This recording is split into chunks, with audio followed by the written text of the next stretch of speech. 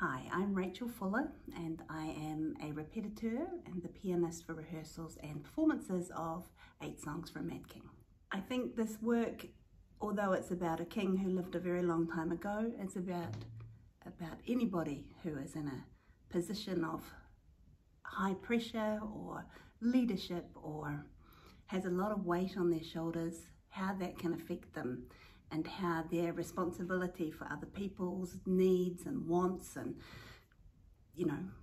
all those sort of things, how it can play on their mind and how it can make them very sick. Because art speaks about us all, it speaks about our lives and how we live them, and this particular piece is very relevant for anybody who has been associated with anything to do with mental health issues, which is most of us, let's face it.